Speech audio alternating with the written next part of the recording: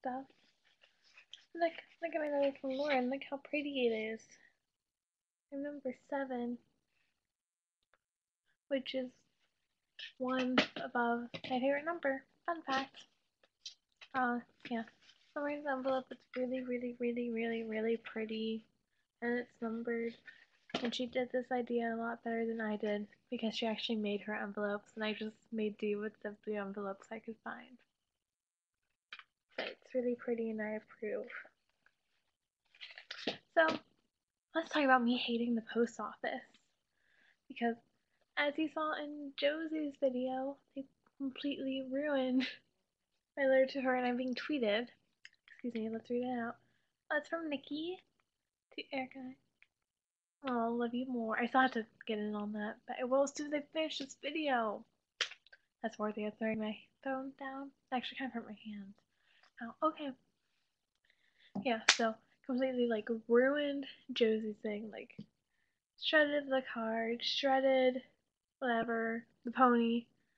It's probably missing some stickers and so much time and effort lost. Spoilers for what everyone else is getting though that got those letters. And then Becca's was half open. And she's missing one of hers too. One of her things. And Becca's was glued shut. So I am very not okay with the fact that hers got opened. It was almost as glued shut as Lauren's. Oh, I actually got it. Shit. Go away. Now that I can actually open it, it's more tempting to look at. That's really late. Okay. Yeah, I hate the post office. I want my presents. I want like the 10 hours I wasted on the things that they lost back. Oh, that took forever. It took me like 2 days. I'm not happy. Post office can suck it.